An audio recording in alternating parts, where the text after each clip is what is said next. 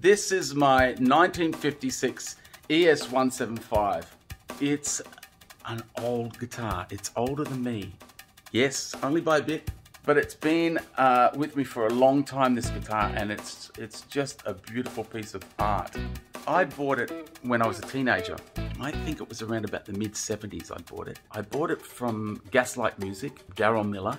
He had told me that Tommy Emmanuel owned it and swapped it for a couple of nylon string guitars because Tommy was getting into the nylon string. And so I bought it. I think I paid about $1,100 for it. I had to go into debt, got a loan, my parents went guarantor, and it's been with me ever since. It was the main guitar that I used for many years. I used it with Stevie Wright on his tour. We were touring the Evie album, and this was the main guitar that I used back then. I got the money in my pocket. I got the cockies in my hand. I got myself a couple of kids to see a rock and rollin' band. It's such a great guitar, honestly. The pickups are just, it's the best rock sounding guitar I've ever owned. The only problem is that it feeds back if you get loud, like all these guitars do. It's had very little done to it. In the 80s, I got a guy to refret it, and he buggered it, butchered it. All the frets were just hanging over here.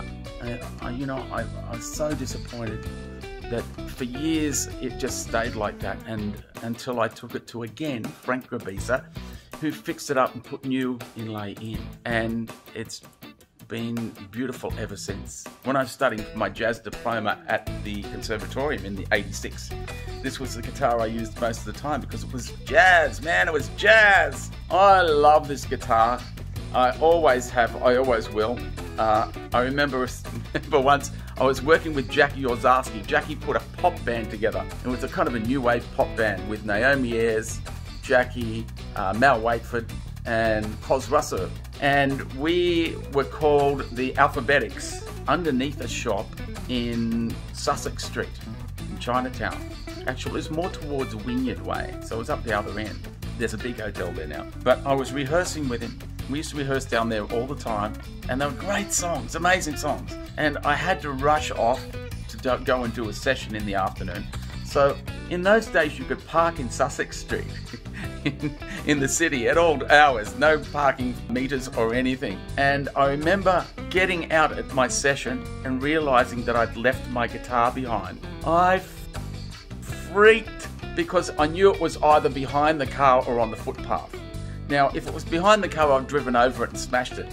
Fortunately, after I bolted all the way back, there was nothing there. The guys had gone, and this was in the days of no mobile telephone. So I managed to survive the session and my paranoia, and eventually I got a phone call from Jackie that night saying that he had picked up the guitar because he'd seen it left in the street. So I've had some lucky times, I've had some unlucky times, but I've had some really lucky times. But this is the guy that I will always keep. It's such a beautiful guitar. I think the pickups are original, but I can't be certain because I remember the guy that did the fret job. He's a well-known guy too. I'm not going to mention names, but he's a dick. I don't know, I reckon he swapped one out. And I can't say for sure, and I don't know, but don't trust everyone that you think you can trust. I've changed the bridge,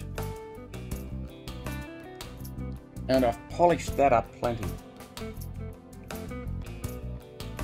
I used to even polish up the pickup covers, you know, wet and dry, under the water. Tuners have been changed, and they're working fine. The nuts fine, everything else. I still have the original pots that were only changed a couple of years ago by Les Rankin. But the pots that were in there originally are like massive, big, caked up with lime. This had a bit of a crack just on the neck joint there. So of course me, in my young age, thought that super glue would do the trick. Anyway, it hasn't moved since. It has a couple of loose bits like that.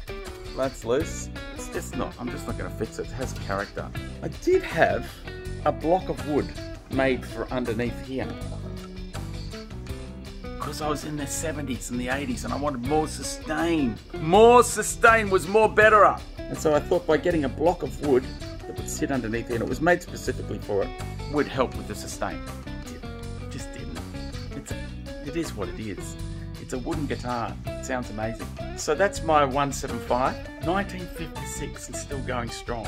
I love her, and she loves me, and that's the way it's going to be for the rest of our lives. See ya. More guitars to come.